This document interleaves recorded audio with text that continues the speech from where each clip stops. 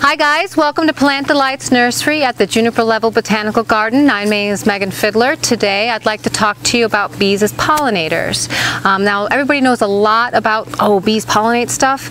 Well, we're going to think a little bit more about bees as a social critter that they are.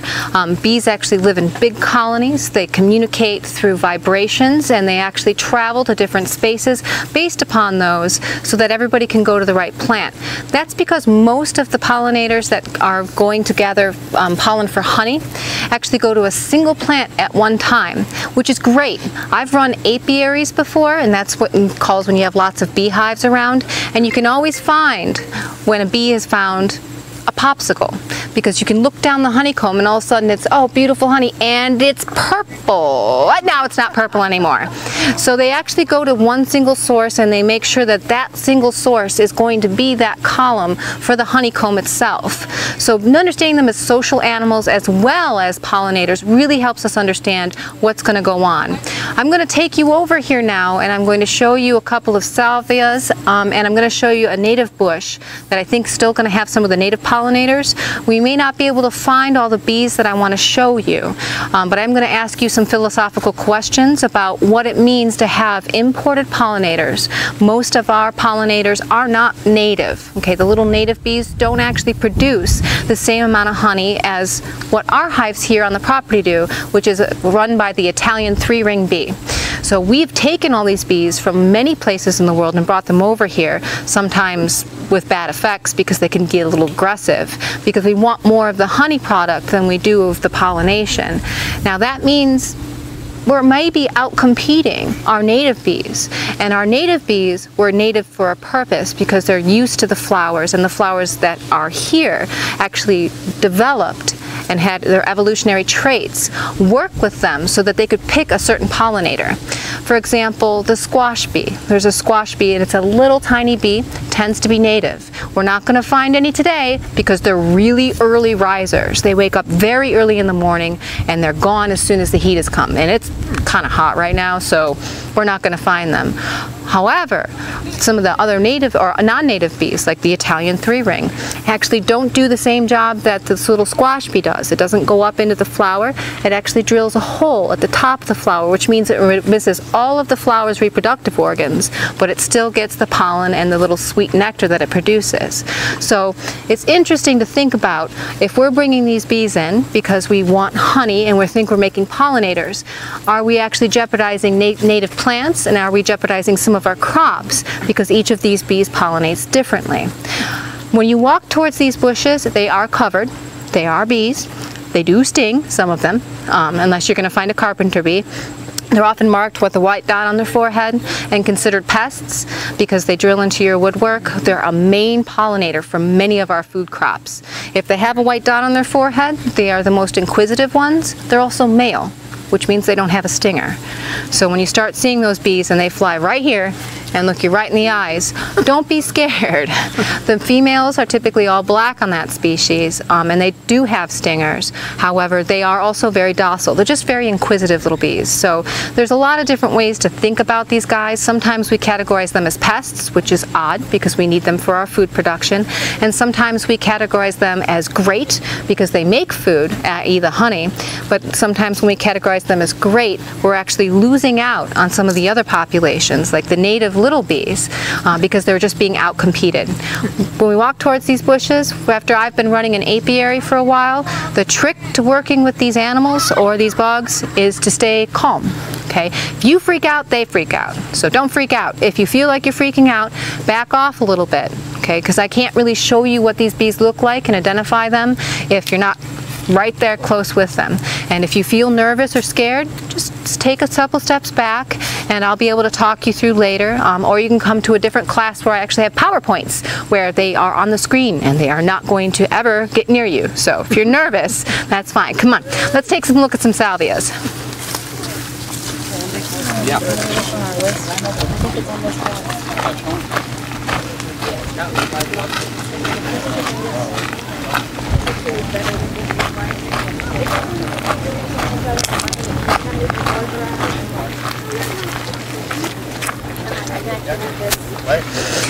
Okay, You guys stay back here, because if you break one of my taxonomist tags, he will be very angry. It takes a lot of time. So we're going to start with this salvia right here. And let's look at the activity and look at actually what's going on with how the bees are feeding. Right now here, this little one right here, that's an Italian 3-ring bee. That's from our local hives, okay? And you can always tell because they're not so fuzzy, and you can actually count. It's got 3 rings on its abdomen, all right? And now we've got the big old bumblebees that are just bumbling around in here. And that is actually a carpenter bee. So there's a bumblebee over here. Yeah. One over there. Yeah, there we go. Okay, so those are bumblebees. But look at the different ways that they're feeding. All of the bees are actually great pollinators because they spend their entire life gathering pollen. It's how they make their honey. It's how they make their food sources for the next generation, okay? So what they do is they come through here, and their hairs on their body actually have electrostaticity, okay? And so when they're coming through here, they're gathering the pollen, and some of them stick it on their thighs, and that's when you see those big packets that they're carrying around. And it's cute when they do that because sometimes they get so heavy that they're kind of top heavy when they fly. But for the most part, that's what flowers are relying on. They're relying on those hairs and that touch and the feel. Now, most flowers do have a preferred kind of pollinator and sometimes a preferred kind of bee. Now, if we're watching here with the bumblebee, all of the flower's sexual organs, sorry, salvia, are up here at the top. So we've got the stamen and the pistil here. So we've got a very narrow opening for this flower to actually be pollinated. Bee pollinated. I did it. Okay. But now if we're watching the actual bumblebee here, they are skipping that entire process. Do you see him? Yeah. Do you see what he's doing? What's he doing? He's drilling a hole in there.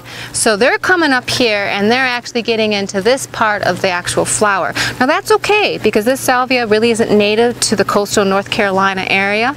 We brought it here, so they're welcome to drink that sweet nectar all they want because it probably wouldn't be pollinated here anyway.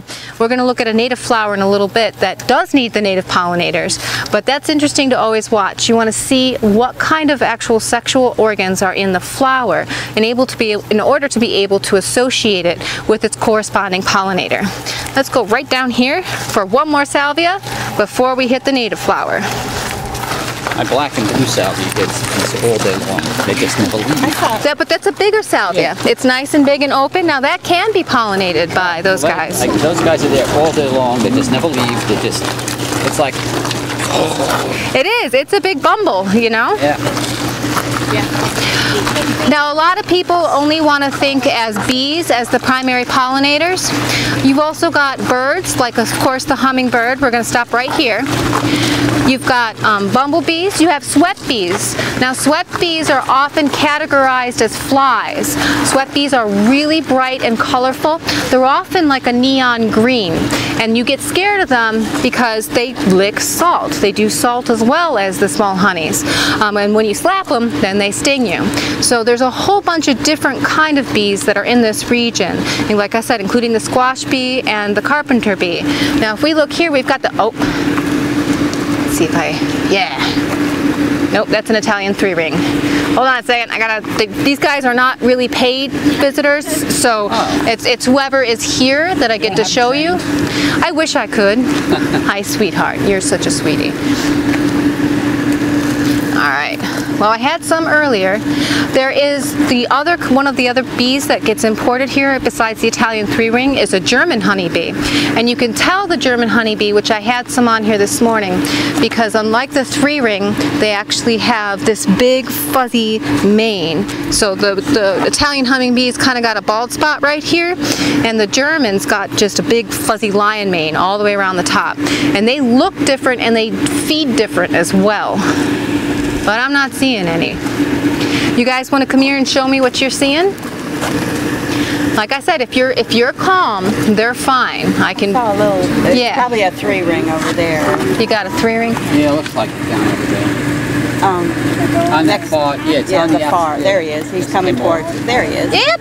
3 rings. 1, 2, 3. That's it. Hi, sweetheart. Yeah. So those are all from our hives here. What's this one? Is that 3? No, it's got 5, and it's not fuzzy enough. I don't know. How many hives do you have here? I've got 3. Where are they located? The 3, they are located for guest and visitor safety down the hill near where the compost pile is. You made me jump. Yeah, yeah. And of course we have everything on the property. We have EpiPens in case anything does really happen. But yeah, so. There he is. Yep. 3 ring. That's it, yep. Right down here. So, They do this. Yeah. so the Swepies, yeah, the Swepies also come and pollinate flowers as well. Like I said, they're categorized a lot as flies, and they will come out here and visit, but like I said, everything has a different time of day. So for some of these, I'm not going to be able to show you because they come out very early in the morning. What is that thing? You were looking at it, but what is it? What thing? That's a bumble. Is it a dead bumble? It hasn't moved. It hasn't moved. She's not dead, but she's just going to hang out there for a little bit. So, taking a break. Let's go and see the native plant, because I think we might be able to find some native bees there. Oh, so a lot of people think all the time that bees are the biggest pollinators. Oh, she left. I'll show you on the other one. But actually, there's a whole lot of winged insects that sting that do pollinate, including many wasps. So if you're seeing wasps and you're taking wasps out of your garden, you're also limiting some of the pollinator ability, depending on which species that you're taking out.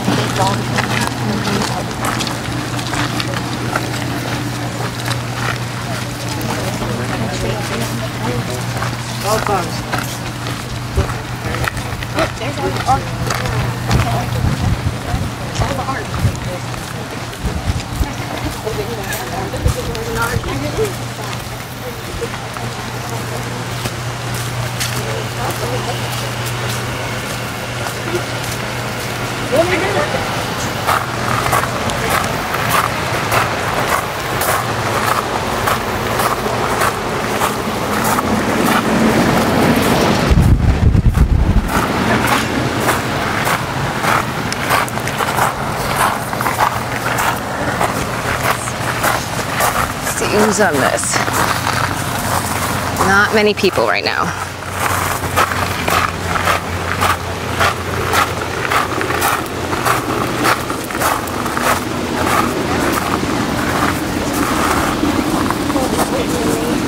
Yeah, okay.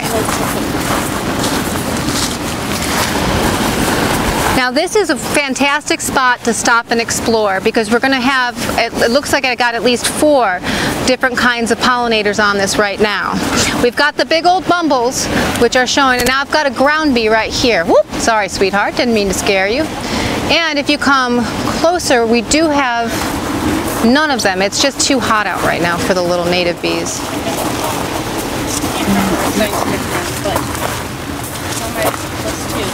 So while we stand here, I'm going to see who visits, but realize that about $160 million of U.S. agriculture of the food that you eat is due to actual bee pollination, whether it be what species that you choose. In fact, 1 in 3 bites of your food is actually generated by these guys here. When you're working in your gardens and you see a bug or a critter that you don't want on your plant, and you use something called a systemic. A systemic is a pesticide that is drawn up from the roots and then comes up through the entire plant. Now that's fine on many plants, okay? So if you're using that, for example, on a mangave that is flowering maybe once in every 3 years, you're good to go because it's not flowering. But when we're talking about pollinators, using a systemic on a pollinator means that that pesticide comes up from the roots and actually gets into the flower. And that's how these bees transfer it back to the colony, okay? So it can be quite a big problem. And not having quite as many visitors as I want. There was wasps up here earlier. With the lion mane? Yeah. Ah, okay. Well, let's switch sides and get away from the fan.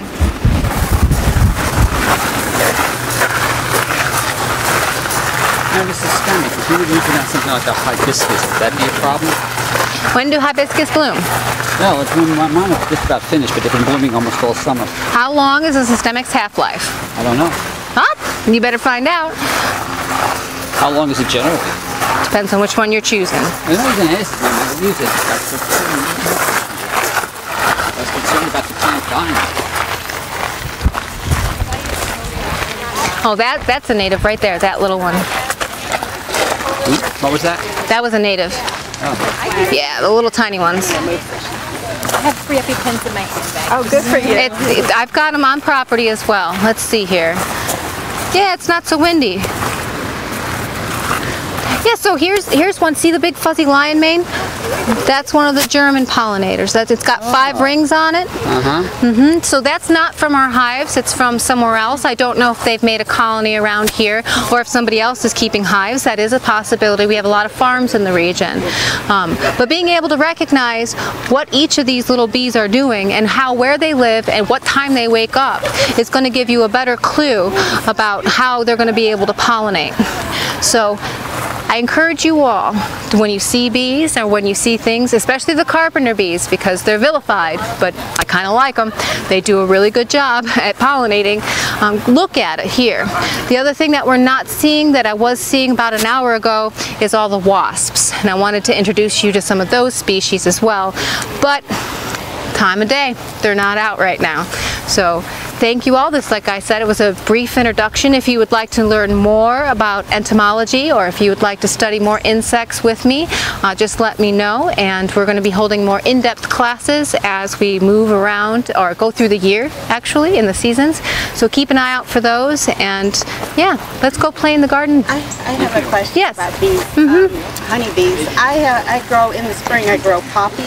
Yep. Like these big, tall purple poppies. Okay. And the honeybees love them, but it almost looks like they start rolling around in the flower, like in the pollen. It's their hairs.